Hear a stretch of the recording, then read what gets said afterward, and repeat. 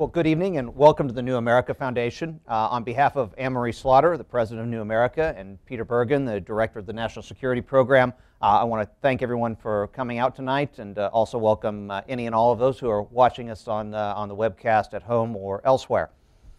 My name is Doug Ollivant. I'm a senior national security fellow here at the New America Foundation, and Peter Bergen wishes he could be here but was unavailable tonight, so I am his stand-in.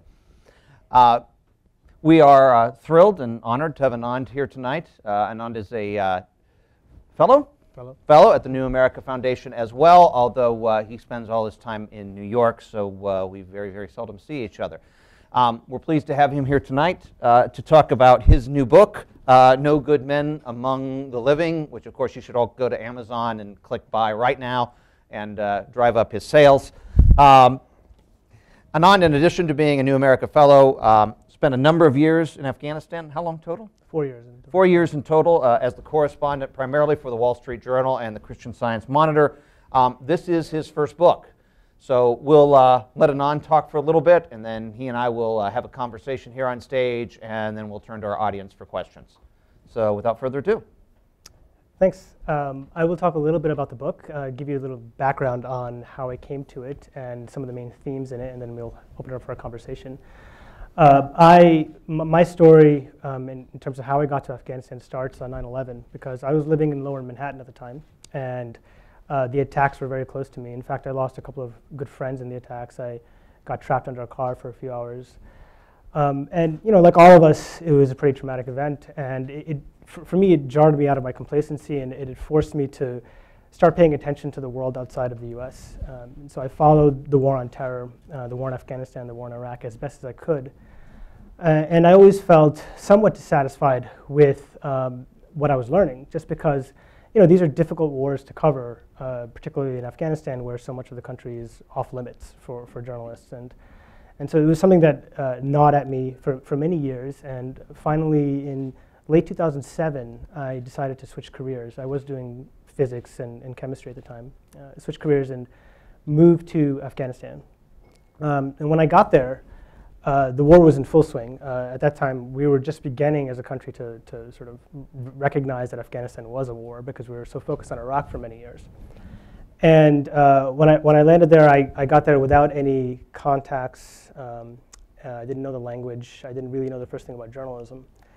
So in retrospect, it was a pretty bad idea in some respects. But in some ways, it actually helped me very much because I didn't have the backing of a bureau or I wasn't working for a major news organization. So I didn't have the money to hire a fixer or a translator or somebody who can take me around the country or who can introduce me to Afghans. And so I was forced to improvise. And so I learned the language in the course of that year, got a motorcycle and went around the country. Ended up living most of that year outside of Kabul in various small villages. And what I learned very quickly is Afghanistan is an extraordinarily hospitable place. One could say this is why they got attacked in the first place.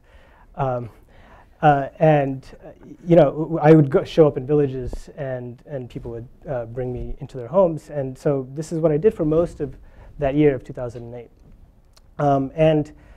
I also took the opportunity to embed with US troops as much as I could. So that year I spent time with troops in Kandahar and Wardak provinces. I lived with tribal elders in villages.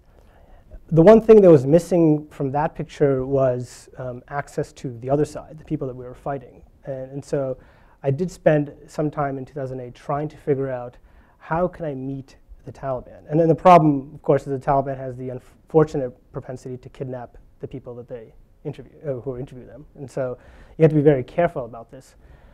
The way I was able to meet the Taliban, and one of the main characters in this book is a Taliban fighter, and I follow his life from 2001 essentially until very recently. The way I was able to meet the Taliban was there was a main prison near Kabul where a lot of Taliban and al-Qaeda fighters were kept. And there was also a major drug kingpin who was in the prison. He's from Malaysia. And he happened to speak Tamil, which is a language I also happen to speak. And so through a Red Cross friend told me, listen, you know, there's this guy, he's a drug kingpin, he's living in this prison. Why don't you pose as his relative and just speak Tamil in front of the guards and see what happens? So I showed up one day at the prison, and I said, you know, what the hell, I'll try it. And so I started speaking Tamil to the guards, and they didn't know what to do with me. And I pointed to the guy's name. You know, there's a list of prisoners. I said, that guy's my relative. And they said, okay. So they let me into the prison. And I met him, and he was shocked because this poor guy hadn't seen anybody in like 3 years. So, you know, he was just happy to have a conversation with somebody in his native language, you know. And so we spoke with each other for a while. And it so happened that he was housed in this one block that was separate from the common criminals. And it was special because in that block, everybody there, except for him, was either in the Taliban or in Al-Qaeda. Okay, so they're all like senior level people, mostly. And so I would go once a week, sneaking into the prison and talking to him. And eventually he introduced me to Taliban bigwigs that are in the prison. And through this process, by the end of the year, I had gotten to know everybody inside the prison. And only with their imprimatur was I able to then go out into the field, into the countryside, and actually meet Taliban fighters who were actually fighting. Otherwise, I probably would have been kidnapped. So through that, I was able to go. And that's how I met the Taliban commander, who is one of the 3 characters in this book. His name is Mullah Cable. He got that name because he used to walk around in the 1990s with a whip, with a metal cable, whipping people to get their weapons and to force them to pay taxes. And so, when I met him, I was very interested in, I was just interested in what would drive somebody to take up a whip and start whipping people. It seems like the furthest thing from anybody's experience that I can imagine. And he actually was interested in telling his story, which possibly because I was the first person to ask him about his story. And so, for the next year, we met pretty much 2 or 3 times a week, and he was just telling me his life story, and then, telling me, I went to this village, I fought here, I did this, I was born here, or I knew this person. I took everything down, and then I would go and try to follow up with every single thing he said. I would go to the villages he mentioned. I would go and ask, did you know this guy, Mullah Cable? Did he say this thing? And for a while, he thought I was a spy for doing that, because the sort of Western approach to journalism isn't there in Afghanistan. So they don't really understand why am I trying to double check everything he's saying. He took it as me not trusting him, which is to an extent true. I didn't actually trust everything he was saying, so I had to do this. But it took a while for him to be convinced that this is actually necessary if I'm going to take a story down, I actually do need to go and do these sorts of things. So that was a process in which I got to know a little bit about the Taliban, and I'll explain a little bit about what I think they're actually about and why they're fighting soon. But that's how I got to understand a little bit about the Taliban. After that, I spent more time in villages in southern Afghanistan. And my purpose there was to try to understand why people were fighting and why even people who don't support the Taliban, who aren't with the Taliban, tended to be very dismissive of the Afghan government and be very dismissive of the US forces. And I was interested in understanding why that was the case, because you often hear that, well, the Afghan government is very corrupt, and so this is why people don't like the Afghan government. That wasn't, that may have been a necessary condition to being anti-government, but it didn't strike me as being a sufficient one, because any of you who have traveled to that part of the world knows that many of these governments are corrupt. You have to give bribes in India, you have to give bribes in Pakistan, in Nepal, but not all of these countries have a major insurgency and the government controlling 50 or less than 50% of the country. And so I spent a lot of time trying to understand what it is that was animating people and what it is that was pushing people away from the US forces and the Afghan government. And the stories that they told me actually shattered my preconceived notions of what this war was about. And I had come in thinking, probably what many of you think, that this war was about the United States invading Afghanistan to fight a recalcitrant group of fighters who did not want the US there because they believed in jihad. And what it turned out to be the case is that it was actually very different. When the US invaded in 2001 and 2002, the entire Taliban, or most of the Taliban, surrendered or collapsed, ceased to exist as a movement, and surrendered. Al-Qaeda had fled the country. Most of them got into Pakistan, some of them got to Iran. The reason the Taliban surrendered is not because they were peaceniks or not because they believed in the American project. It's because this is what Afghans had done for the last 20 or 25 years. Right? When you're in a country that's been at war for that long, you will learn ways to survive. When the Russians had left in 1989, a lot of the Afghans who had previously supported the communist government all of a sudden shifted sides and said, we now support the Mujahideen, the holy warriors, and they called themselves Islamists. Dostum, who was a big warlord in Afghanistan, he used to be a communist. He was paid by the communists. After the Russians had collapsed and the Moscow-backed regime in 1991 collapsed, he switched sides and he called himself, like a Mujahideen fighter, an Islamic fighter, right? This was a story of Afghanistan for the last 30 years, and this is what happened in 2002 as well. Once the Taliban were defeated, and they were defeated very easily and very quickly with very small number of forces on the ground and overwhelming air power, most of their fighters, rank and file fighters, immediately surrendered.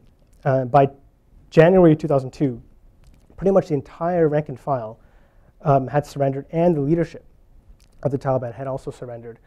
If you go back and look at some of the news articles from that time, you'll actually see every single day there were public ceremonies in which the Taliban were going and giving up their weapons to the new government. This is sort of a performative action on their part because they're trying to show to the Afghan government, look, we're on your side. We don't want you to kill us, so just leave us alone. Here are our weapons. This had happened when the Taliban had come to power themselves. The people that they had displaced had done the same exact thing. So this is sort of the pattern for the last 15 or 20 years. And so in 2002, the US forces were on the ground in the country without al-Qaeda, because they had fled the country, and without the Taliban, because they had gone back to their homes and they had surrendered. The problem, however, was that we were there with this idée fixe, this idea that the world was divided rigidly into those who were with us and those who were against us. And those sort of rigid categories couldn't be changed in any way. And so when the US forces were there, they expected to find terrorists and they expected to find people who would fight against them. Into that environment came a whole host of Afghan warlords and commanders whom we allied with. And I detail the case in the book of one commander. His name is John Muhammad Khan. And he was somebody who was a Mujahideen commander, meaning he fought against the Soviets in the 1980s. Then he became the governor of a province in central Afghanistan named Uruzgan. He was overthrown by the Taliban when they came to power in 1994. And so he spent 5 or 6 years plotting against the Taliban, finding a way to get back at them, until he was finally arrested by the Taliban, tortured very badly by the Taliban, and kept in prison. He was released because of the invasion, and he became the governor of this province, Uruzgan. Once he was the governor, he was driven by a number of things. Number one, he was driven by revenge, which, I mean, if any of us had gone through what he had gone through with the Taliban, I think we probably would have felt the same way. The Taliban didn't even let him pray in jail, and it's astonishing when you think about that, as the Taliban being this religious fundamentalist group, didn't even let him pray. They would beat him, they would hang him from the ceiling. And so on one level, he was driven by this animus to get back at people whom he perceived as being Taliban. So that's on one level. On the second level, US forces were there in Uruzgan province saying, listen, we know al-Qaeda and the Taliban are here, and we know that they're ready to attack US forces and US interests, so can you point us to them?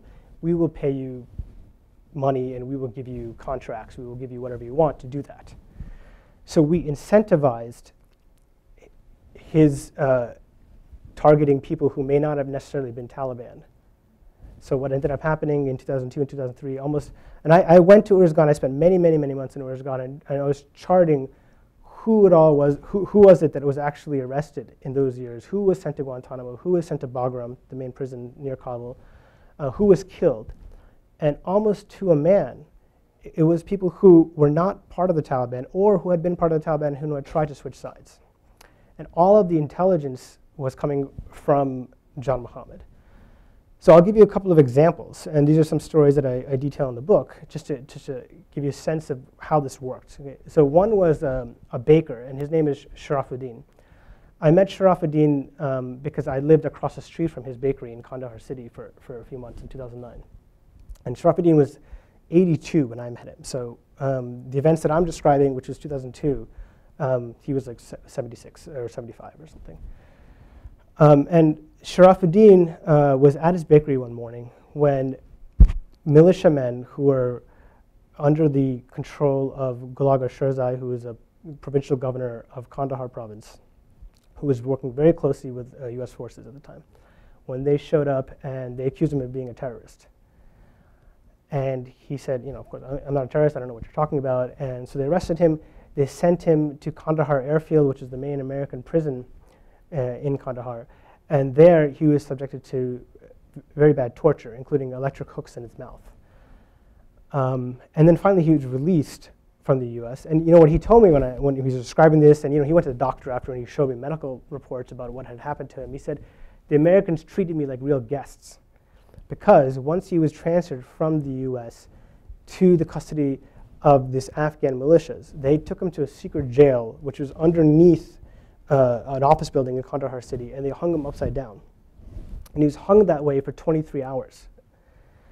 He was hung with a second man, who was a tribal elder, who was from a tribe in which, in the 1990s, many people from that tribe had joined the Taliban. So for that reason, this person was also there. So there's two men that were hanging upside down for 23 hours. And a couple of times a day, these Afghan militiamen would come and, with thick cables, would whip him and beat him. By the way, the person who was responsible for this torture is now living in the US. He's living in Los Angeles. There was a Washington Post story, I don't know if you saw, just the other day. He's called like the torturer in chief, right? He was responsible for this, and he was a CIA ally for many years, and now he's in LA. It's unclear exactly how he got there, but he was the culprit for this. So he was hung upside down for 23 hours a day. He was whipped and beaten. The man that was next to him ended up dying from his wounds. And Shafiullah, he ended up being released because he paid a massive bribe to the forces that had detained him, so he was sent home. However, because he had paid the bribe, that only further incentivized the torture. So a few months later, he was arrested again, he was hung upside down again, and he was tortured again. This would happen every few months. And you know, he used to joke with me and tell me, you know, look, I used to put away money for this. So, you know, like you may put away money for a car. I used to put away money for this torture that would come every few months. That's one story. A second story is the case of Haji Burgat Khan, somebody else I describe in the book, and he's a very important case. He was a very big tribal elder from Kandahar province, and he's from the Ishaqzai tribe, which has millions of members in Kandahar, Helmand, and in Pakistan as well. In early 2002, he declared his support for the U.S. government, for the Afghan government, and for the U.S. forces, because he recognized that the Taliban had done nothing for the economy, and in fact, the area he comes from is a poppy-growing region, and in the year 2000, the Taliban had banned poppy production, and so the economy was devastated in that area. So these people were very eager for the U.S. forces to come in, and ironically, to allow poppy production to continue. And so he was instrumental in getting a lot of rank-and-file Taliban fighters to go and surrender their weapons to the US. And you can find the news articles about this. These are very public ceremonies where there was truckloads of weapons coming to Kandahar city. And you know, they're being given over to the governor of Kandahar. And there was reporters there taking pictures and all this. Nonetheless, because he was the tribal elder of a millions-strong tribe, and because he was a pretty prominent drug smuggler himself, as were all the tribal elders in that region. The governor of Kandahar, whom the US forces were working with very closely, who was also a drug smuggler, who was also an opium grower, saw this guy as a threat. And so from him came false intelligence that this person was a member of Al-Qaeda. US forces came in May of 2002, and they killed some people. They killed him, and they rounded up 55 people from his village, which is essentially the entire male population of the village. They brought them all to Kandahar airfield, and I interviewed 47 of the 55. And the stories are unanimous that they accused the U.S. of torture. 3 people had broken ribs.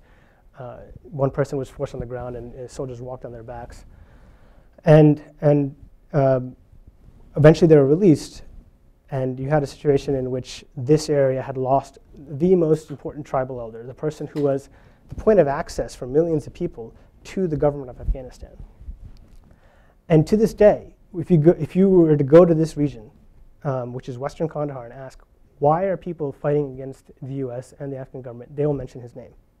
Of course, there's many other reasons as well, but this was the starting point. And I'll give a third example, just to show if you fully buy this idea that the world comes neatly packaged into good guys and bad guys, and that we need to fight who we think are the bad guys to its conclusion no matter what, it can actually lead to absurd situations. And this is the case with somebody named Abdul Rahim Al-Janko. Al-Janko is a Syrian, and he grew up in an abusive home in the UAE, in Dubai. And he got the idea, now we're talking like 1997, 1998. He got the idea that, you know what, if I go to Afghanistan and I declare asylum from Afghanistan, then I can portray myself as a refugee from the Taliban. And people were doing this, in fact, right? Particularly Hazaras from Pakistan were actually going into Afghanistan and then going to Western embassies or going to the West and declaring themselves as refugees. So he got on a plane and landed in Afghanistan in 1999. The Taliban was in control. Of course, he got out there, and he was a 19-year-old kid or something. Immediately, he got arrested. And he was an Arab who was in Afghanistan. And the Taliban said, well, what is an Arab doing in Afghanistan? So they handed him over to Al-Qaeda, who had training camps in the country at the time. He was handed over to Al-Qaeda, and Al-Qaeda was very suspicious. Who is this Arab guy who had come into the country without our knowledge and sort of talking about asylum? And so they started interrogating him. And then they started torturing him. They did simulated drowning. They electrocuted him. And finally, they forced a confession out of him, which is caught on videotape, in which he said, OK, I am an agent of the CIA and Mossad, and I'm sent here to kill Osama bin Laden.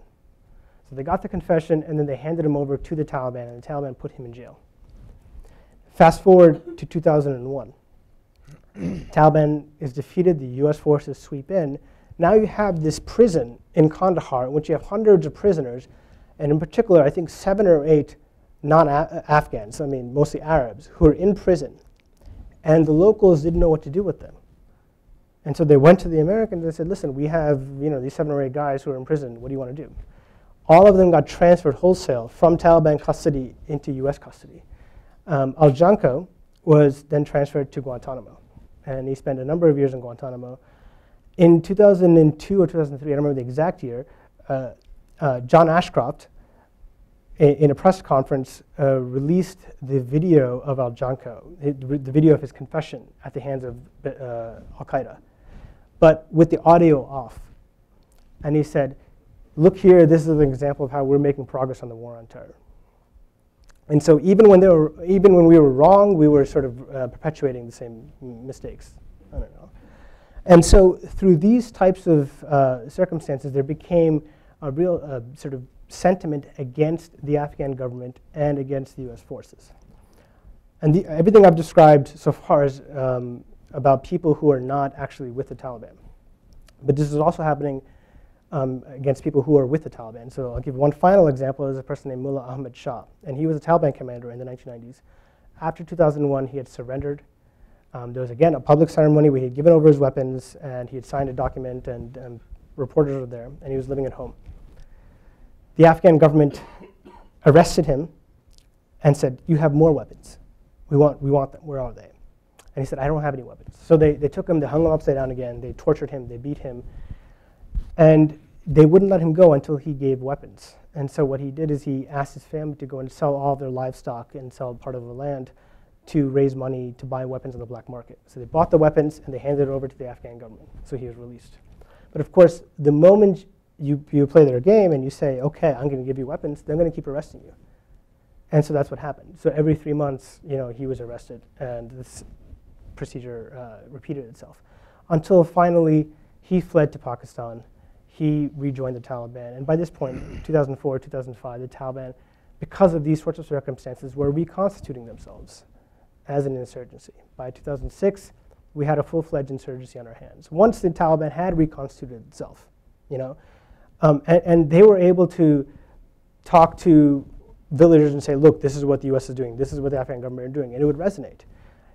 That doesn't necessarily mean that once they reconstituted themselves, they actually did the same things that the US were doing. They were summarily executing people. They were actually taking people and without trial and killing them. They were accusing people of being American spies when it wasn't the case. But once an armed group gets reconstituted, once they have the weapons, it's very, very hard to turn that back. And that's the problem. That's really the tragedy of what's happened in the last few years, is that now we have the Taliban on the one side, who's strong. They're not strong enough to take power, but they're very strong in large parts of the countryside. You have the Afghan government, and then you have civilians who are caught in between. And that's the story of the third person in this book. Her name is Hila. She's a housewife. She's from Kabul. She was born and brought up there, and so she married somebody who was a communist at the time. And so they're very progressive and modern, and they had ideas that are very different from what we may associate with Afghanistan. During the Civil War in the mid-1990s, Hila was forced to flee with her family to the rural province of Uruzgan. And then for the next 10 or 12 years, she found herself caught in between these various sides, caught between the Taliban, caught between the US forces, the Afghan government, and trying to find a way to navigate through that and survive. And I think her story is important because it really encapsulates what the experience of so many Afghan civilians in the areas where the war is being fought actually is. And that's what I hope to communicate with this book. Great, thanks very much. As I read the book, what impressed me was the incredible, almost Byzantine-like nature, not only of the government, but of the society as a whole. Can you talk to me about how you went about unraveling all these various, alliances, families, people that are married into, your tribal ties, who's in charge, who you have, it struck me as much more sophisticated than even those of us who were there really fully understood at the time. Or maybe not sophisticated, but certainly intertwined. It's very intertwined, and it's a society that works very differently from the way our society works. So it took me a long time to learn it. I'm sure I probably still don't know it entirely, But it is the case that when you go and you live in a village, you can learn these things much more quickly than if you read it anywhere. Not that you shouldn't read the book, but or that if you sit in Kabul or anywhere else, because when you have to master the various tribal ties and linkages between families, because it depends on your very safety, you'll master it very quickly. And I learned this a number of times. I would be introduced to somebody in a village, and I didn't know who he was. And I'd have to sort of somehow garner from who else is in the room and who's talking to him, what side this person may be on. And the society is this Byzantine, not because of anything unto itself. It's because it's been caught in a war for 35 years, essentially, right? Or at the time I was doing it, 30 years. And so alliances shift often. Alliances are weak because you never know when the situation is going to change. And so it requires mastering a whole set of concepts about who are the good guys and who are the bad guys. And that's something I try to do in the book and in my reporting. As a retired military officer, one of the passages I really enjoyed was your recreation of the Battle of Tarankot. Tarankot's the early battle. Karzai, the Americans are kind of here. I guess we're starting to bomb already. Karzai comes in from Pakistan with some special forces advisors. The Taliban learn that he's in country and come to get him. And I think you do a very interesting job juxtaposing the two commanders on each side. If you could talk about that a little bit. Sure. The Battle of Tarankot took place in November of 2001, and it was really sort of the last stand of the Taliban. Because at this point, Kabul had already fallen, and all that was left was the south.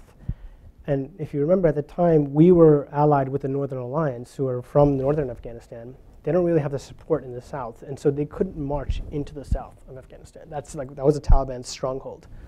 And so the U.S. was desperately looking for an ally in southern Afghanistan in order to kick out the Taliban from Kandahar city, which is their capital.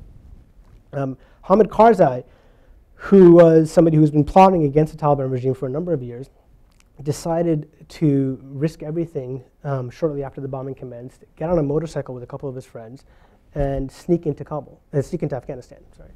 And he decided to go to Uruzgan province, which is really kind of like a random province in the central part of the country, but the reason he went there is because a lot of the Taliban leadership had come from there. So his thinking was, if I can go into Uruzgan and if I can spark a tribal uprising, then the Taliban will be overthrown. And so that's what he did. He got into Uruzgan province.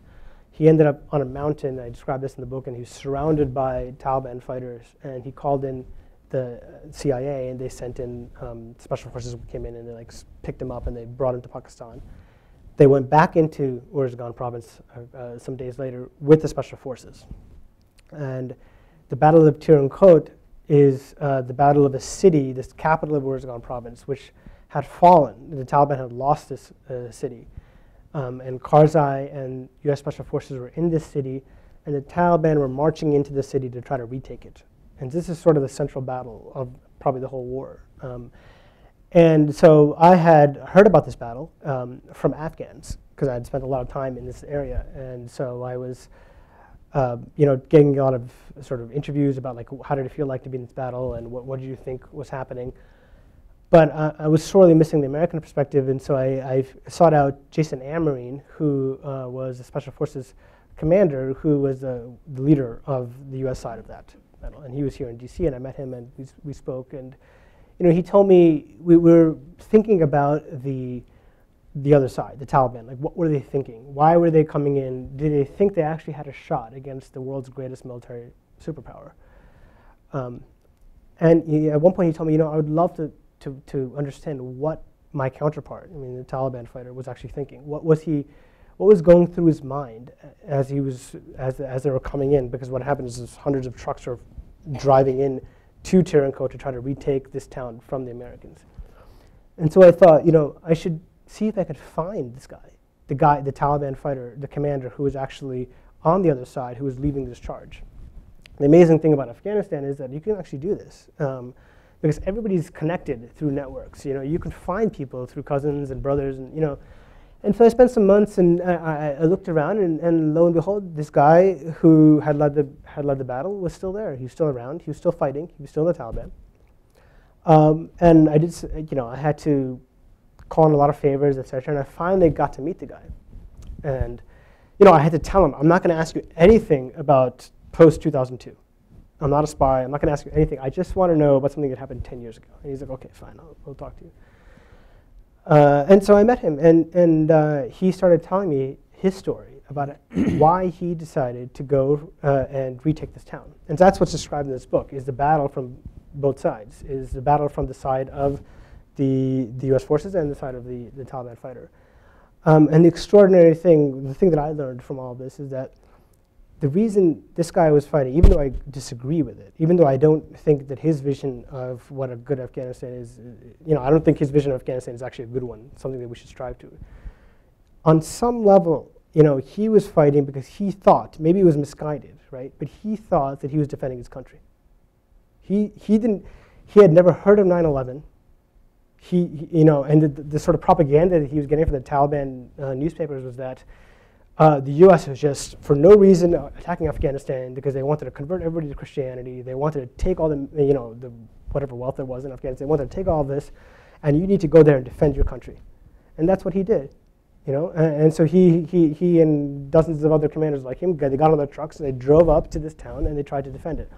Of course, they don't have air power on their side, and so they were defeated very easily, very quickly. And he fled off to his home village, and he had a crisis of conscience, and he was like, what am I doing with my life? Why am I in the Taliban? And he decided to quit the Taliban in 2000, right after this battle. And he spent 3 years as a farmer, mostly growing poppies, because everybody in his village grows poppies. He was doing that until John Muhammad Khan, who was one of the characters in my book, started cracking down on poppy cultivation. Now, he had his own poppy fields. But if you have your own poppy fields, and you have the ear of the U.S. military, the best thing to do is crack down on other people's poppy fields, because that'll drive up the prices. So that's what he did. And his fields were one of the fields that were destroyed. And so he went back and joined the Taliban.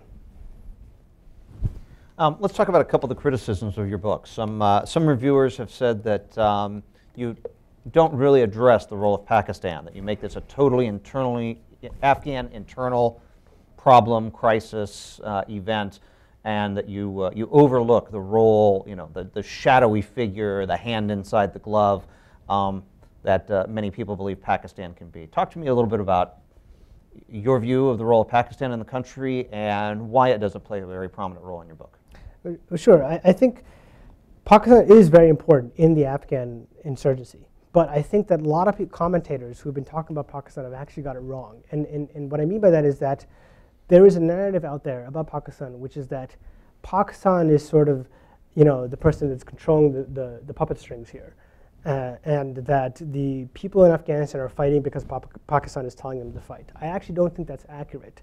I think that there are local grievances and local problems rooted in the sort of things that I've talked about, which have actually set the stage for the insurgency. Once the insurgency started gaining steam, that is actually when Pakistan shifted, basically put their weight behind these various actors. Because if you actually look at the record, in 2001 to 2003, Pakistan was on the fence. They were actually supporting the US in a number of raids. They raided the Haqqani Madrasa, for those of you who know who Jalaluddin Haqqani is, which is nowadays we think of Jalaluddin Haqqani as sort of the veritable arm of the ISI, the Pakistani intelligence agency. In 2002, that wasn't the case. And in fact, I have a piece out right now that describes this that you should look up. In 2002, Pakistan was conducting raids with the US military in Miram Shah of North Waziristan. They had taken the control of the Haqqani Madrasa away from the Haqqani family and given it to tribal elders in that area. They had arrested Sirajuddin Haqqani, who today is the leader of the Haqqani network. At that time, he was in his early 20s. And the reason they had done so is the same reason why they had arrested Khalid Sheikh Mohammed, the same reason why they had arrested Mullah Zaif, if you know who he is, Mullah Khairullah Khair Khwa. These are major Taliban figures that Pakistan had arrested in that period and had handed over to the US government. And the reason is, and I've talked to Pakistani officers who describe this, is that there was a moment in that period where they felt like there's another way in which they could influence events inside Afghanistan. At that time, they saw the Afghan government as sort of open, that they had a chance to influence things if they could convince the United States not to back the Northern Alliance to the hilt, if they can convince the United States not to back certain political actors who are seen as being pro-India and pro-Iran to the hilt, that they could actually meet their objectives without having to support the Taliban. By 2003, by 2004, that turned out to be not the case. That in fact, they saw that they can't do that, and the only way they saw they can meet their strategic objectives is to back the Taliban. And so the Taliban was already starting up as an insurgency at that time, and so then they supported them. The way they support them, I think, is different from the way that it's been characterized in some other accounts. Pakistan doesn't fund the Taliban. Or if they do, we have no evidence of this. There's no evidence anywhere that Pakistan funds the Taliban. What Pakistan does is it allows the Taliban leadership to live in Pakistan and to function, and they exert their influence by arresting certain people at certain times to sort of like push the course of the insurgency in one way or the other. I didn't talk about this as much in my book because my book is really about why the war exists as it does today. It's not why the war is perpetuating itself. And Pakistan is definitely a major case of why the war is perpetuating itself. But why the war actually exists, I think, is not actually about Pakistan. It's about our policy, and it's about Afghan government policy inside Afghanistan. Another critique of the book has been that you're maybe a little too sympathetic to the Taliban, that you soft pedal some of their abuses, don't really give full depth to the evil that they're doing in the country as they resurge in 2003 to 5 or 6. Talk about that if you could. Sure. I think that's actually not accurate. I mean, I have a whole chapter on Taliban abuses in the book, but I think there's a distinction to be made between the conditions under which the Taliban were able to reconstitute themselves, which I think we largely played a role in, and the behavior of the Taliban, which is on them. These are two different things, and the real tragedy of what's happened in the last 10 years is we've allowed the Taliban to reconstitute themselves. Right? The Taliban don't offer a viable future for this country. They don't, right? But the problem is by pursuing certain policies and by thinking about the war on terror in a certain way, we've allowed this group, which wasn't very popular, which was at the nadir of its popularity in 2001, to resurge. And that's the story of the book. That doesn't mean that I'm being soft on the Taliban. It means that I'm being hard on us for allowing the Taliban to get to where they are. Following up on that, there's a popular trope or conception or saying in America that the reason that Afghanistan went bad in 2006 and 2000 is we took our eye off the ball by turning to Iraq. That by late 2002, the entire U.S. government was focused on Iraq. The intelligence assets were pulled out and pushed to Iraq. The special forces who specialized in the Middle East and South Asia region were pulled out of there and focused on Iraq. As I read your book, it struck me that you kind of problematized, at the very least, that thesis. You seem to indicate that that counterfactual really isn't true, that if we had kept doing what we were doing in Afghanistan, at the very least it would have been the same, or might have been even worse had we had more forces there to do this in the wrong way. Talk to me about what you think about that, and if you think that's an accurate characterization of what you're saying. Well, this is actually one of those examples of where I've gone in with preconceived notions to have them overturned by actually going and talking to Afghans, because I don't think it's the case that we lost Afghanistan because we paid too much attention to Iraq. We lost Afghanistan before the Iraq War even started. We lost Afghanistan in 2002, and it was during a period in which we had all of our attention on the country. We lost the war in Afghanistan because we went in there with this idea of the war on terror, of a rigidly distinct set of categories of good guys and bad guys, and that once somebody was a bad guy, there was nothing they could do to come into the good guy category, which belied the history of the last 20 or 30 years in which it was always shifting back and forth. And that was the fundamental problem. And so the Taliban, and I chart this in the book of all the Taliban leadership who had tried to surrender in various places at various times. And by December of 2002, after a lot of people had been killed, after a lot of tribal communities had been marginalized, and after a lot of Taliban leaders had their attempts at reconciliation rebuffed, they reconvened in Karachi in December of 2002 for a last-ditch effort to try to figure out a way to connect with the Afghan government.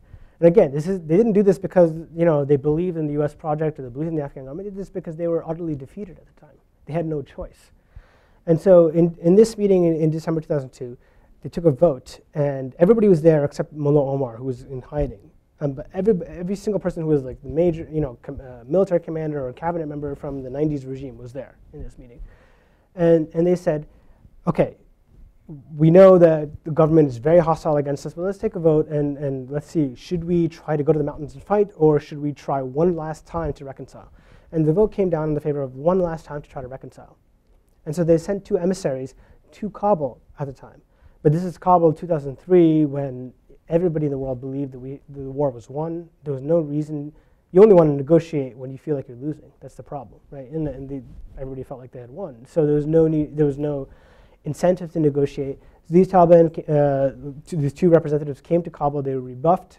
They came back to Afghanistan, to Pakistan, and already you were seeing a groundswell of support for some sort of response to the predation of the Afghan government and to the US forces, and the 2 sort of combined in 2003, 2004.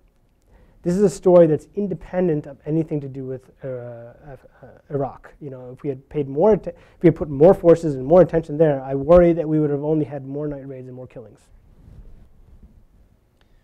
My last question before we move to the audience question, aside from noting you've got to be the first person who told me that the war in Afghanistan is because the Taliban were too hospitable. That's great. How much do you think this book is about bad policy, and how much of this is about the fact that there's something in American culture, that just doesn't lend itself to this? I guess I'll prejudice my statement. I've said a lot that Americans are really, really good at this kind of thing, except for the fact that we're impatient, overly optimistic monolinguists. how much of this is about policy and how much of this really is just about the fundamental character of Americans? You know, we're a monolingual people, and we're that for a reason. You know, if you grew up in Kansas, you can drive 500 miles in any direction, and you can speak perfectly good English. And, you know, at least till you get, you know, in East Texas. But sorry, I spent time there. It's okay. So, you know, how much of this is about America and its role in the world, and how much of this is about policy at the in 2001, 2002? Well, I mean, that's a really good question. I think at the end of the day, and I don't talk about this here, but I think it's worth mentioning that it is about America and its role in the world, because that's what shapes and forms policy. It's not just that we didn't have the right knowledge. You know, we were there, we didn't have the right knowledge. But the question is, why didn't we have the right knowledge? I mean, the British, you know, 100 years ago, had all sorts of knowledge about the countries they were invading. Why didn't the U.S. have the right knowledge? We said something before about American exceptionalism. I think that plays a very powerful role in all this, in the sense that there's this idea that what the U.S. does ipso facto is good. And that's problematic in a number of levels, but it's also problematic because it shoots the U.S. in the foot, as we see in Afghanistan, right? Because we ally with person X, that means that person X is a good actor. You see this discourse today even in Afghanistan, because we're now, you know, there's a debate about what the true presence is going to be in the country post-2014. And you know, if you look at the people that we've allied with, and I don't mean the central government, because I actually think the central government is less important than the people in the countryside who are going to be partnering with the CIA and the special forces for coming years. Their human rights record isn't any better than the Taliban's. But that's not part of the conversation, because they are our guys, and that's part of the problem. And I think that's ultimately, at the end of the day, is what this is about. And the sort of misperceptions and the failures of knowledge, et cetera, are a consequence of those things. Great. All right. At this point, we'll turn to our audience. Usually, you know, raise hands, please. A, wait on me to call for you. Two, identify yourself, and if you have a relevant affiliation or experience and you want to add it, that would be great. And three, please make your questions brief. And a question has a question mark on the end and usually ends in a raised voice. Please, questions, not comments, commentary, et cetera. Ask real questions that their guests can answer. I know there's lots of experience in the room, but he didn't come to hear commentary. He's here for questions. So with that, where are they? Right here in the front, please. Please wait for the microphone. Cynthia Schneider from Georgetown University. Thank you. It's really fascinating. A couple of quick questions.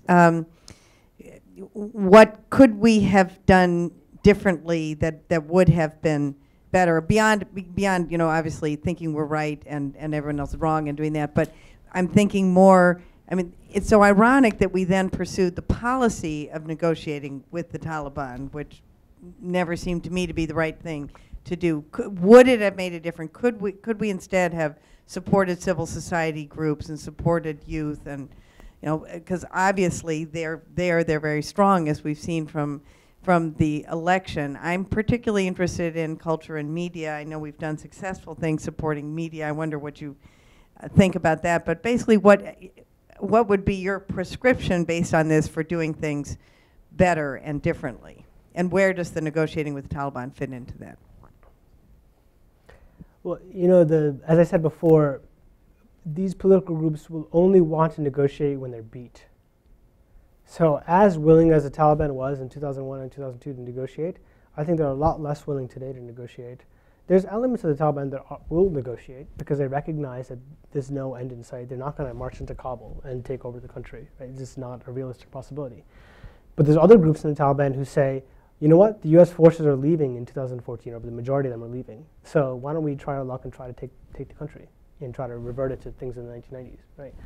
But again, also it's worth pointing out that what the US and the Afghan government are proposing for the Taliban is not actually negotiations, it's actually surrender. They're saying, accept the Afghan constitution, give up your weapons, and then we'll let you live in peace. That's a surrender, right? That's not a negotiation. Negotiations means you go to the table and two sides have to give. That's not happening, but I think it's unlikely to happen because the Taliban are stronger now. They're not like in the position they were in 2002. And what was your other question? What could we have done differently instead of focusing, as we have done for the last 7, 8 years, on negotiating with the Taliban? And instead, what if we had focused on supporting civil society more, supporting the emerging political parties, the youth activists, who are obviously very strong, or, because they turned up at the election? Well, I think if the U.S. was serious about counterterrorism, it would have been serious about nation building. And there's a contradiction between the two that's been inherent in the U.S. mission from day one. What's happened is that the United States has supported warlords and strongmen and power brokers in the countryside who've actually weakened the Afghan state. As long as that's the case, and the weak Afghan state ultimately is the reason why, one of the reasons why we have this insurgency, right? So we should have gone in 2001, if we were serious about building the Afghan state, we should have built the Afghan state. We shouldn't have had a nominal state in Kabul while supporting these power brokers in the name of fighting terror. That's been the problem. And unfortunately, I think we haven't learned that lesson, because that's still the problem. Even after 2014, special forces and CIA are going to stay in the country, most likely. And who are they going to partner with? They're going to partner with power brokers who are competing with the central state, for resources and funds, and that's going to contribute to the weakening of the Afghan state. In the long run, that's what's actually going to ferment insurgency. When it comes to this fundamental, consistent violation of human rights by the United States. Yeah. The glasses right behind her. Hi, Sasha Kapadia. Thank you for this talk. I spent the greater part of 2 years at the Fletcher School studying Afghanistan issues and did quite a bit of research on disarmament, demobilization, and reintegration. And so this is a related question, I guess. As you know, the DDR strategy only came about in 2003. And so if we had defeated the Taliban, and granted, leaders went off and found refuge across the border, but there were a great many who wished to move on with their lives and give up violence. And so, but there was nothing for them to do. There was no alternative to building a livelihood. And so this question is, does DDR doesn't work? Does it work? What could have been implemented at the time that would have actually given people incentives to give up violence and find new ways to live? I think DDR, which is the first disarmament program that was done by the UN and other agencies in the early years, fundamentally doesn't work. And the main reason why it doesn't work is because if you are supporting one set of actors who will refuse to disarm, and you will accept the fact that they refuse to disarm, then selectively forcing certain groups to disarm is not a viable solution. And that's what actually happened from 2002 to 2005 or 2006 before DIAG, right? Is that they were going and telling everybody to disarm, okay? But they were only, flexing their muscle for certain groups and not for other groups. And just the other day I was talking to a friend who is now in the United Nations, and he was telling me this story about this warlord who is in southeastern Afghanistan. I write about this guy. I just wrote about a piece about the Haqqani network the other day, which you should look up in Tom Dispatch. And I talk about one of the reasons why the Haqqani network arose and is because we not only rebuffed his attempts at reconciliation, but we actually targeted him at a time when we could have won him over. And the reason we did that is because we were allied with a different warlord named Pacha Khan Zadran, PKZ. He was a major strongman in southeastern Afghanistan. In 2005, he ran for parliament. And so one of the rules of running for parliament is that you have to give up your weapons, right? And so the UN had sent people to see him, and they said, listen, we know you're running for parliament, but you have to give up your weapons because that's the law of Afghanistan. You can't run for parliament if you have all these weapons and militiamen under you. And he said, and as this conversation was taking place, there were armed men standing around, okay? And he said, well, I don't have any weapons. I don't know what to tell you. I can go into Pakistan and buy, I tell my son to go Pakistan to Dar al-Mikhail and buy weapons if you want, and then, I can hand them over. The UN guy was like, okay, if that's what you need to do, do that. That's fine. We just need to have you on paper saying that you don't have any weapons. This occurred again and again and again. The reason is because these people who were trying to disarm are also valuable counterterrorism partners. You can't selectively disarm people, and this is the problem. And I think this generally is a problem with a lot of this surrendering of the Taliban, is that, there was a mood in the country, very I could totally sympathize with this mood, which is that you have these people who are in the regime, in a very brutal regime in the 1990s, wanting to surrender. Why should they surrender? Send them to court. There's human rights violations committed. Send some of them to The Hague. I mean, the problem though is that if you only send them to The Hague, or you send them to human rights, or send them to courts, but you don't send the guys that we're supporting to the courts, then it becomes a political issue, right? It doesn't, one of the Taliban told me justice selectively applied is not justice at all, and I do think that's correct in the sense that you have to send them all, or you can't send them any of them. And if you take the middle road and send the guys that we support, sort of absolve them and send the other guys, then you're going to create the seeds for conflict, and that's what happened. Right here, ma'am. Yes. Please wait for the mic. Yes, Robin Rafel from the State Department. This is a related question. A lot of people now say that if at the original Bonn conference they would have included more Pashtuns and Taliban who were willing to come to the table and participate in a discussion about the future of Afghanistan, that a lot of this could have been avoided. What do you think about that proposition?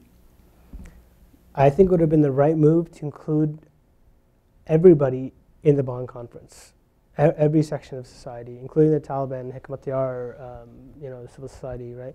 Not that I necessarily think that, not that I would want the Taliban's proposals to win the day, of course, but in terms of what had come afterwards, I think that we should have included everybody, not just in the Bonn conference. I mean, that was the first step, okay? But, so perhaps that was the mood at the time. This is the Bonn conference of December 2001. So, there was a mood of triumphalism and the Taliban are defeated. But we had many opportunities after that as well to do that, and we did not, and that's the real problem. Great. We had another question over here? Yes, ma'am. No white. Hi, Tatiana Maxwell. I wonder if you could spend a little time elaborating on the question of hospitality being, how we got in this mess in the first place, because I think that you are not the first person I've heard to put that idea forward. But also, I think with regard to that, if maybe you could spend a little bit of time talking about the elemental differences you see between the pre-2001 Taliban and the reconstituted Taliban. Yeah, I was only half serious when I was saying that the hospitality is the reason. I actually think that, and I've spent a lot of time thinking about this, the question, why did Mullah Omar throw the country away for this one guy? Especially when you get into some of the, and you've talked to a lot of the Taliban leaders, and you get into, a lot of them have been publishing memoirs, by the way, now, of that period. And there was a lot of hostility towards bin Laden among the Taliban leadership. And Mullah Omar himself famously said that Osama bin Laden was like a chicken bone, caught in my throat. I could neither swallow him or spit him out. And I think it actually, and I talk about this in the book a little bit, I think it actually has less to do with hospitality and it has more to do with questions of legitimacy, because the Taliban were really sort of uneducated, uncultured clerics. They were people who, they were parvenus, they were people who had not, they were not, like in Iraq where there's people who are like ayatollahs that are, very important. This is not the case. These are very simple people. And what you see again and again in the discourse and in the writings and interviews of these original Taliban is that they were very cognizant of the fact that they had taken over a country that had just been in civil war, in which, by the way, every norm of society had been broken down. And can you just imagine? People are raping each other on the street. Every time you went to get groceries, you risked being pulling out. If you had children, they can be taken out and raped right in front of you. You could be killed. I mean, this is just the level of the breakdown we're talking about. And so a lot of these guys were saying, we need to boil things down to the bare essentials. But they were very simple students. They were not what we call in the region Malavis. They were not educated clerics. They were just religious students. Many of them hadn't even completed their education. And so Mullah Omar displayed throughout the course of his reign a very acute sense of the fact that he was not a religious leader in the traditional mold. He was somebody who was underqualified. And so what ended up happening is that every step of the way in which something could have gone in two directions, something could have gone in the sort of more sane way or blowing up the Buddha's way, he went in that direction to try to shore up his Islamic credentials. Obviously that backfired on them. But I think that's actually at the core of why they were supporting bin Laden. There's a great book called Delivering Osama by one of the Taliban insiders. I don't know how much of it's true, okay, because it was written in 2006. But he paints a compelling picture of the fact that there was a consistent bloc within the Taliban who recognized strategically that holding bin Laden in the country is going to bring ruin upon their own movement. And so they had done many things to try to avert that.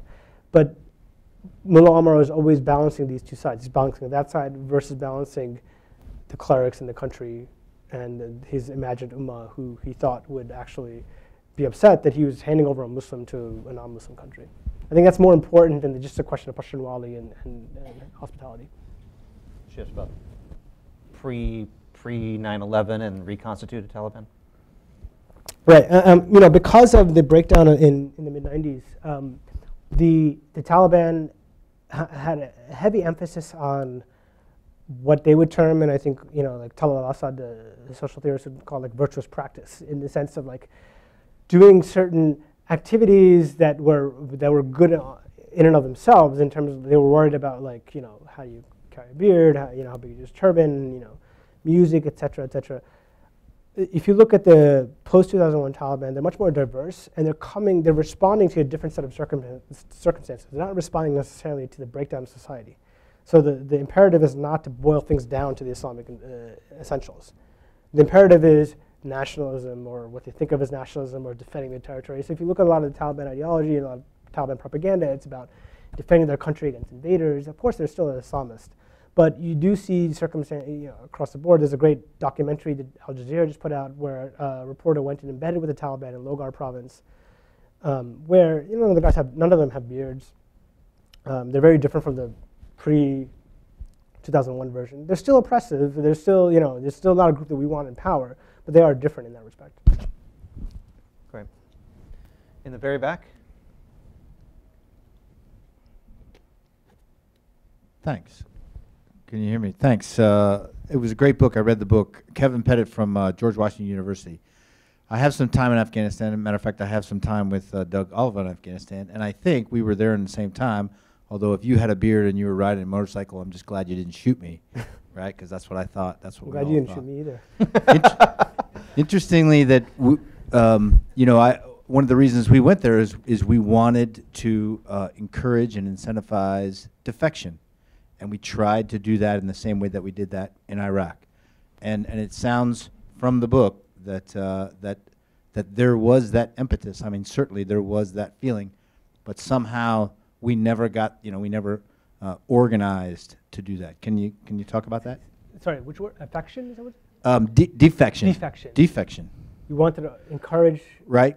Clearly, there was defections from Al-Qaeda. There was defections from the Taliban. There's defections, you know, very rational actor there in Afghanistan. And so, you know, obviously we were trying to create a nice soft landing for all those folks, and it never happened.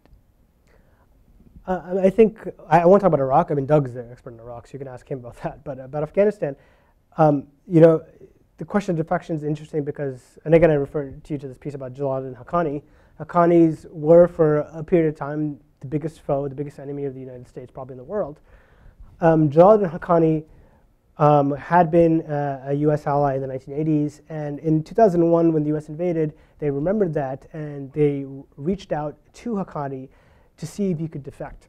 And the terms of the deal were, at the time, that he would you know, denounce the Taliban, and he would submit himself to the United States and, you know, don an orange jumpsuit and be in prison for a couple of months, 3 months or 6 months, and then he'd be released and be free to live, right? And you have to look at that from the point of view of from an Afghan point of view, particularly from somebody who, like Haqqani, who's a very highly respected, essentially he's a tribal owner now. You know, he's a very highly respected person in his area.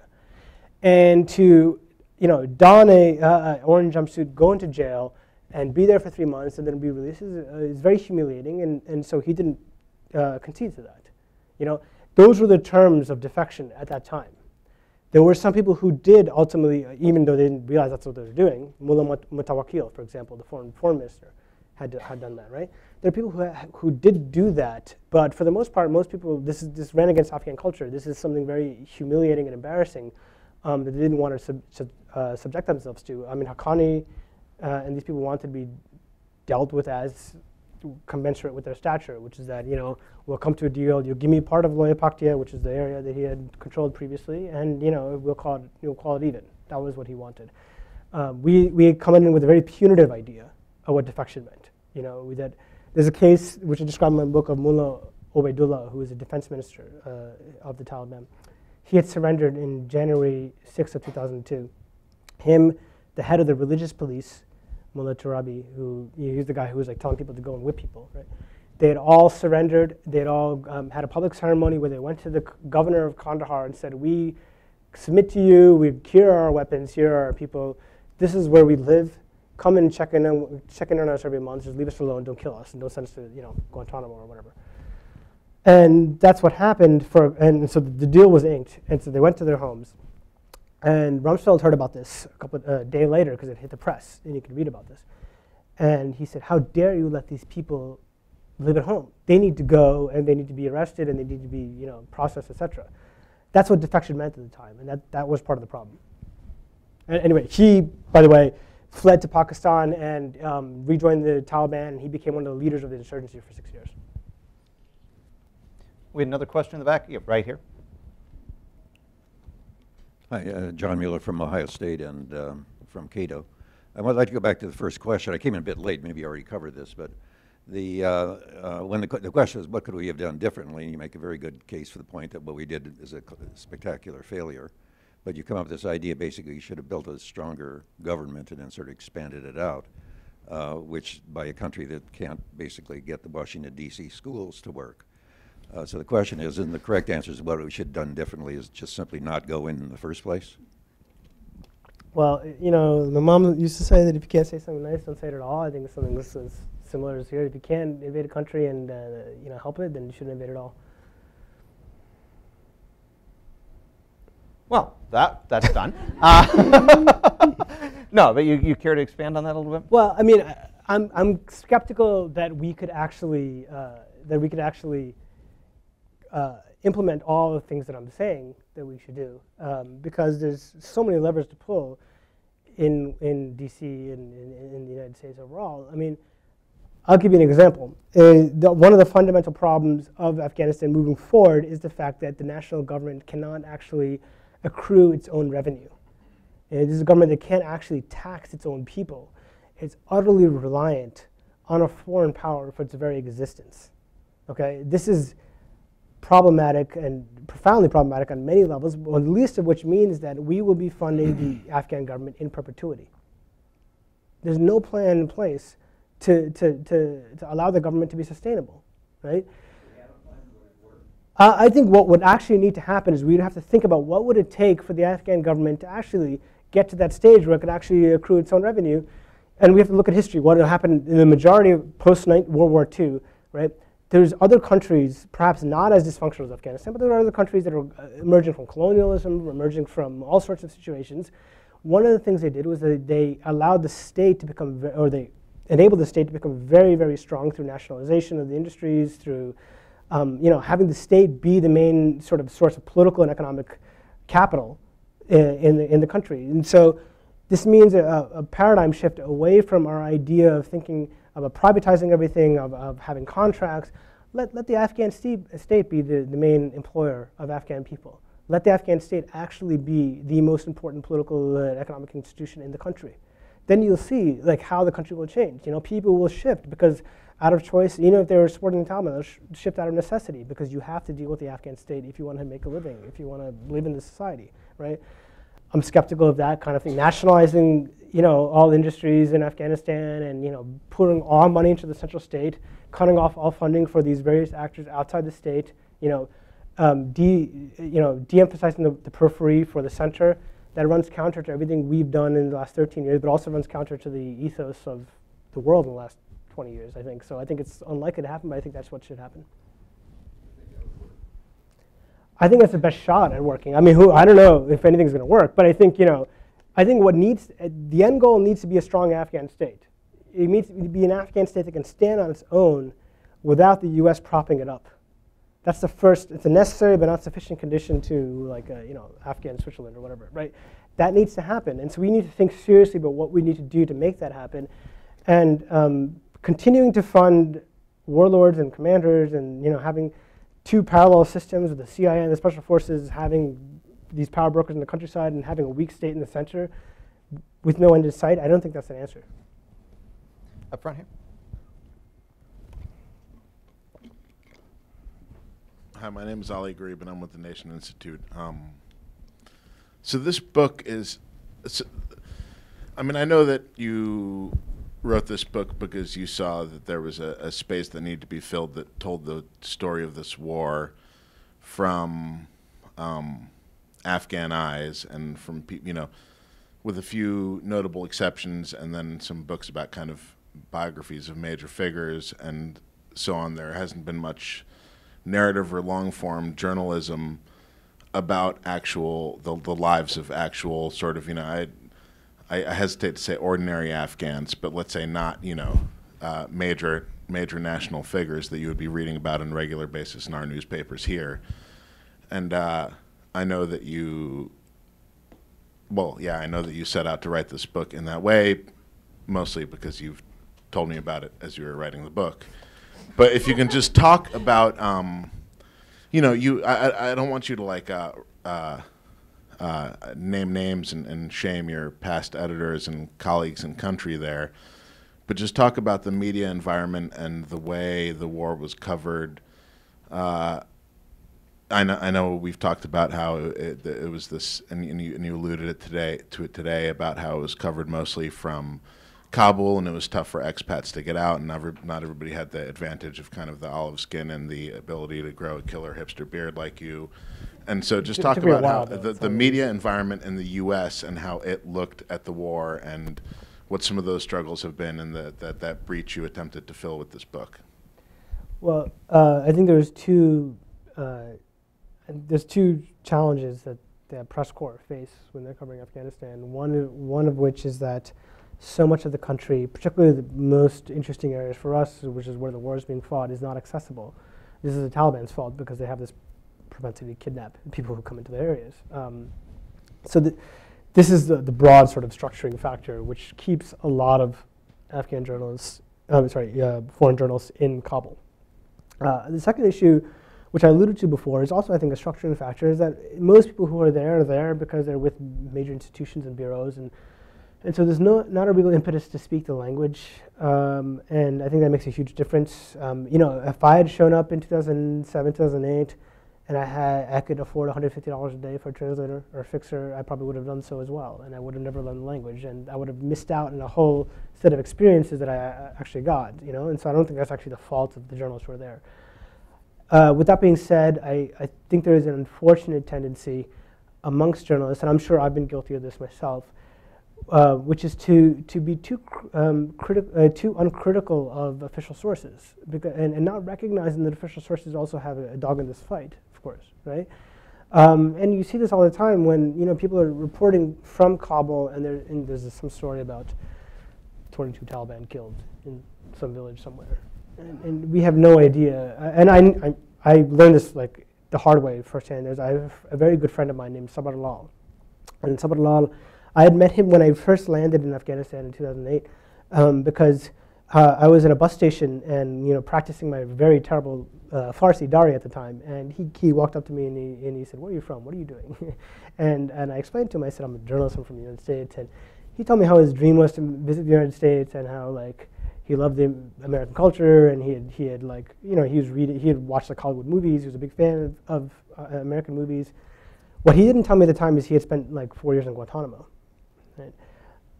That came out later, I learned later, but the reason why he had gone to Guantanamo is because his commander and I talk about him a little bit in the book, his name is Rahula Wakil. He was a major tribal elder in the Korangal Valley.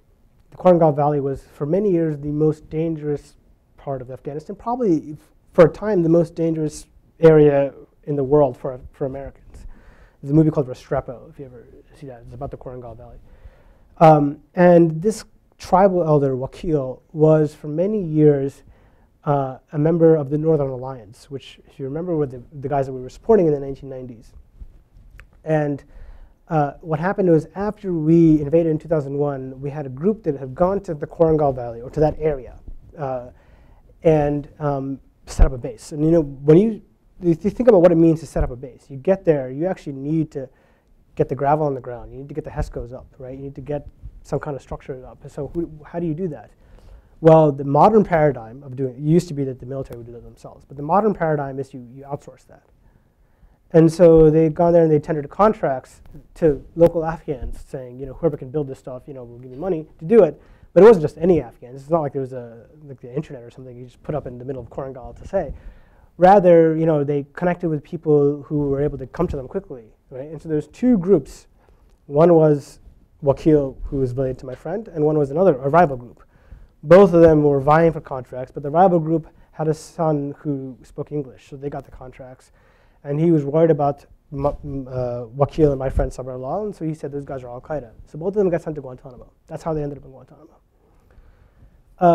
So anyway, I had befriended him, and we had spent a lot of time together. He had taken me up to Kunar province, up to Korangal. He'd taken me to Nangarhar, to all these parts of it. He took me into Pakistan. We had a lot of great times together. And then one day I read in the news that he was killed. He was killed in a night raid in 2011, I believe. I read it in the New York Times. Not the New York Times. I mean, New York Times has done great reporting, but sometimes, like I said, even I'm susceptible to this. But this tendency to accept official sources, I think, is really pernicious, and is an example. Because I read it in the New York Times, and it said an Al-Qaeda fighter had been killed in Nangarhar province on this day. And I just read it like, you read these reports all the time. And then all of a sudden I got to the name, it said Sabr Allah. And my heart dropped because I was like, this can't be the same. My Sabr Allah. So I called the family, and I couldn't get a hold of them. And so I actually got up and went to Jalalabad, which is near where he lived, which is like a 4-hour drive from Kabul. And I got there, I went to his house, and I saw the people in a mourning ceremony for him. And it turned out that some kind of, I suppose, I can't believe that this person is Al-Qaeda. I mean, like, how could he be friendly with me and we'd hang out all the time? And all of a sudden they're accusing him of Al-Qaeda. I suspect it was part and parcel of the same rivalries that had continued earlier that had sent him to Guantanamo. But if you Google his name, if you look up his name in the New York Times or anywhere else in LexisNexis, you won't find any of these mentions. You'll find it says this guy was an Al-Qaeda fighter, or he's a suspected Al-Qaeda fighter. There's no other side to defend him because his family are illiterate. They're not people who could go and talk to, who can contact journalists and tell his side of the story, and that's entered into the record. If any of my colleagues had gone there to Jalalabad, they could have talked. At least they could have brought another side to it, and maybe they wouldn't have been in a position to adjudicate between the two sides, but they said, okay, there is another side to this. But the over-reliance on official sources, I think, has really hampered that. Okay, one more question. Hugh Gustafson, I'm an anthropologist at George Mason University. I'm curious to know whether in the State Department, the military, the CIA, there were any people who understood the mistakes of interpretation the US government was making in real time, or was the US national security state uniformly misreading the situation?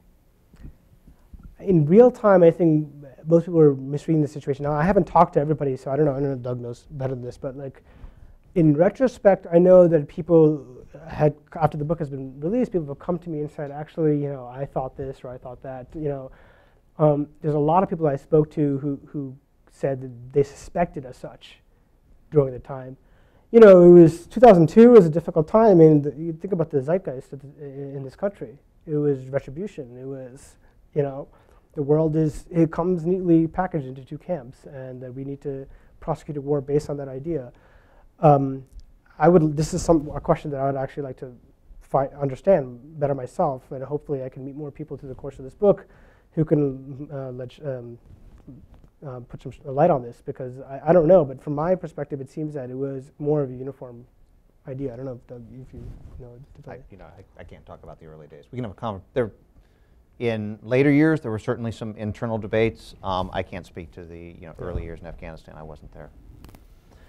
With that, I'm going to take moderator's privilege, ask the last question. Actually, I want to follow up on your, I'm assuming, friend's question here on the state of journalism. When I talk to other people who were in Afghanistan the same time you were, words like crazy, nuts, suicidal come up frequently. perhaps this is just, jealousy from Kabul, but on the other hand, riding around, with a beard on a motorcycle in Uruzgan.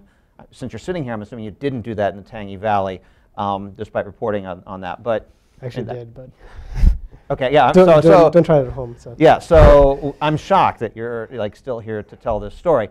How does a journalist go about getting these stories in places that are dangerous? I mean, I'm assuming you would not counsel a nephew or young cousin of yours to go do this. His mother or whoever that might be would have serious difficulties with you. Were you to advise that? So how do you suggest that journalists go about covering this in these war zones, in places where access is difficult? And how much risk is it incumbent for a journalist to take to get this story right? Well, I think a large dose of it in my experience, in my history was stupidity, because if I had known what I know now, I probably wouldn't have done a lot of the things that I did in 2008. If you rode a motorcycle in the Tangi, you're stupid. Yeah, but it wasn't the smartest thing to do, and you shouldn't try to do that. I landed in the country in 2008, and I knew nothing about the place, and so, and I didn't know anybody, I didn't know other foreign journalists, so I got the motorcycle, I had an Afghan friend, he said, let's go, and that's where we went. It's not about as well. I don't do that now. I lived with the Taliban for like 3 weeks to report on them in 2008. I would never do that now. I think the conflict has actually changed quite a bit since then. It's become much more disarticulated since then. Back in 2008, when I went with the Taliban at that time, in the Tangi, in fact, I had a letter from, at the time, the person who was a leader of the Taliban saying, this guy's a journalist, let him go, don't kidnap him, whatever. So I had this letter, and I would portray it everywhere, I would show it everywhere I went, and so it was fine. Today, that letter wouldn't get me anywhere, because the Taliban are so fragmented, they're so divided that, fine, I can show that letter to one guy, but another guy might kidnap me. But generally speaking, I think learning the language and taking time to get to know Afghans or wherever the country may be can yield enormous dividends. As I found, I used to have once a week in my place in Kabul, I used to invite tribal elders from various places and feed them lunch, which is a very Afghan thing to do, is to like feed people lunch and have everybody sit around and just talk, and you see what comes out of it. I wasn't even interviewing them at the time. We were just hanging out as such, and they would tell stories, and I would find interesting things. And I think, that sort of approach, I think you will be surprised what you can get. You'll be surprised where you can go safely, perhaps not as safely as I had actually been in 2008, but you could still go a lot of places that you couldn't have otherwise. Great. Final question, you picked up Dari. Did you learn Pashtun as well? Conversational Pashto, but I prefer to do interviews in Dari. Okay. But, yeah. Great. Once again, on behalf of Anne-Marie Slaughter and Peter Bergen, we want to thank Anand Gopal for coming. Once again, the book is No Good Men Among the Living. If you're here physically, there are copies outside that I'm sure he will be happy to sign once you purchase them. If you're at home, we recommend the Buy Now button from your favorite electronic bookseller. Thanks very much. Thank you.